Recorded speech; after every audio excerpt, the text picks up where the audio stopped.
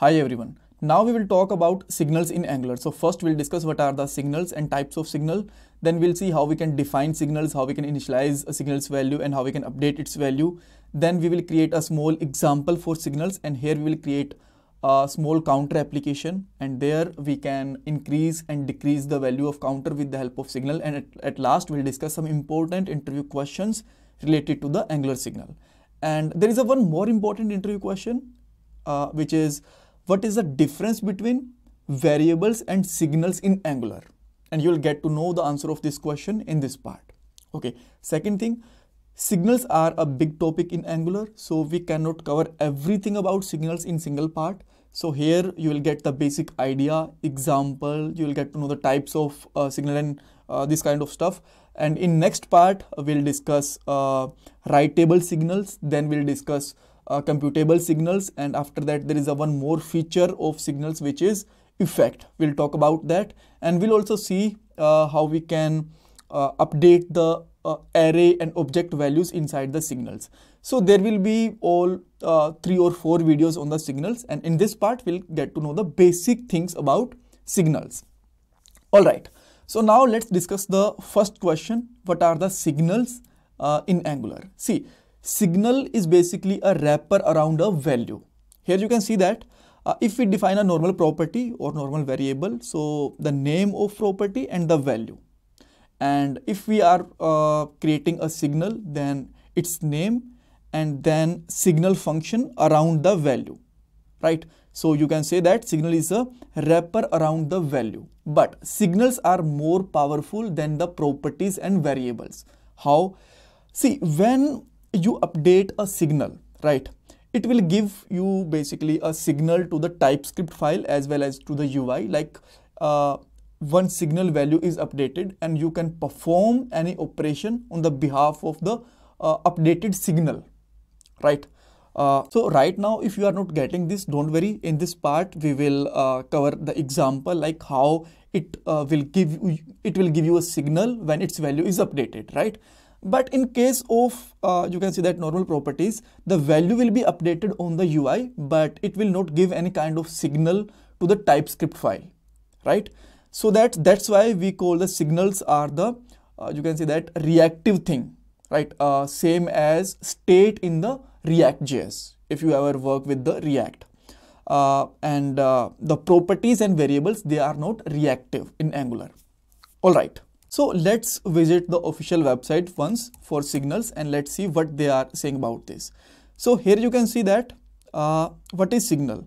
So here you will see signals is a wrapper around the value that notify interested consumer when its value is changed. That means signals are basically a wrapper around the values that we already discussed, and they will notify the consumer wherever these signals are required that its value is changed when we are updating them.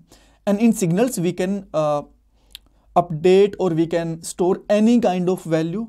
It could be numeric, it could be string, or it could be array object. Any kind of data we can store there. All right. So there are 2 types of signal. First one is writable. Here you can see that, and second one is computable, or you can see that computed signal, and that we will cover in the upcoming part. Okay. So next thing, how we can use them, right? And how we can define and initialize them. So let's move on the code, and let me open the app.component.ts file. So let's remove the old code which is done previously, right? Okay. So let's say we are defining a property and its name is data and its value is, let's say, 100. This is very simple. Then if you want to display it, then how you can display on the UI, which is very simple. You can just create you can say that interpolation braces, and then you can put their data, and that will be display on the UI. Let me open it. Why there is an error? Okay, yeah, I think that is something related to reload. So I just reload and refreshed it. That is working fine.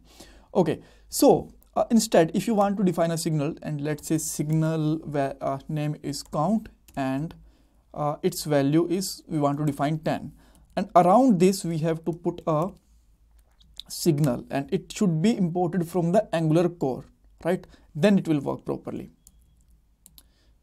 and here we go. So now let's say you want to display the counter value, then how you can do? So maybe you will think, let's say h2, and there we can define count. It will not give you the exact value. Here you can see that this is showing this is a signal and its value is 10. So you have to use it as a function, and now its value is working perfect. Okay, so the next thing, let's say you have a button, right, and let's say update value, right, and we have a click event there, and now you want to update a signal value. So function name is also, let's say, update value, and we have to define this function inside the TS file. And there, for example, let's say you want to update the data value, and I want to update it by 200, then you can simply do that. This dot data is 200, and if I just click over there, you can see that its value is getting changed. But you cannot update signal with the same way. This dot count is, let's say, 1000. If you'll put this, then you will definitely get an error there. Here you can see that. So what we have to do, you have to put there this dot count dot set, and then you can update its value. So there is a update function also, but that we'll discuss in the next part. This is a completely different thing, not completely different thing, but there is some complexity. So here we are covering the basic things. So here you can put the value, let's say 100. So now if I just click over there, you can see that signal value is also getting changed. Perfect. So if I just put there 200, perfectly on click, this is getting changed. Okay, so now you will see the both are looking same. What is the difference between them? We can update the signal, we can update the properties. Yeah, initializing value and update things are a little bit different, but what's so special about this? Both are working same way. Let me show you the difference. So let you use let's create a constructor there, and inside this I'm putting there effect. So this is basically a feature which is closely work with the signals, right? So this effect is basically take a callback function, and I'm making a console there, console.log, and displaying the data, right, like this, and there we have to use this dot data. So if I am just let me open the inspect element. If I'll just refresh this, you can see that on line number 15, 100 is getting printed. Line number 15 is this. So this is printing the 100 value of data. That's fine, completely fine. And here I'm updating its value. 100 is there. If I just click over there, its value is changed to the 200.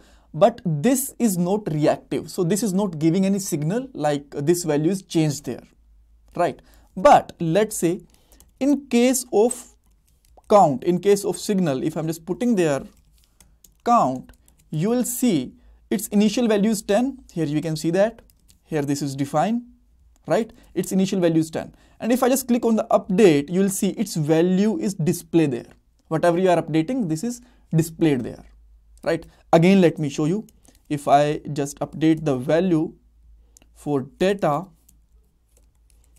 this is not display, right? This is only display first time.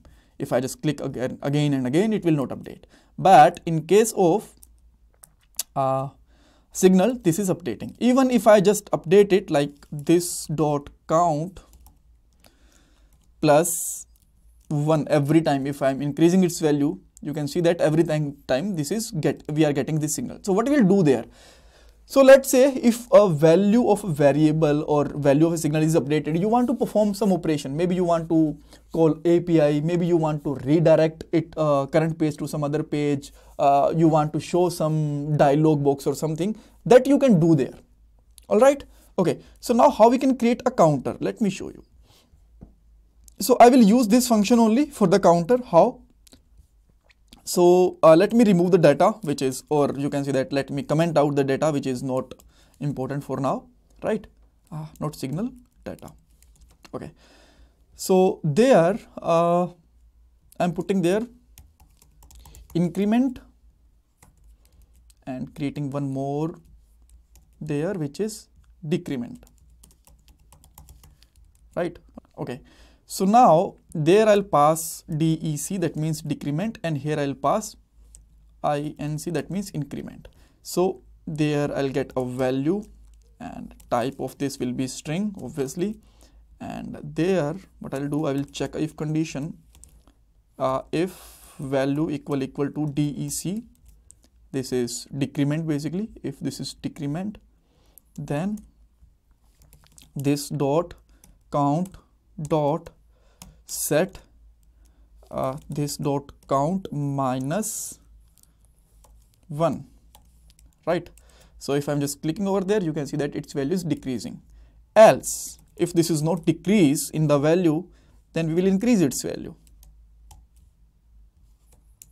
plus 1. So this is how we can increase and decrease its value, right? This is how we can create a basic increment and decrement with the help of signal.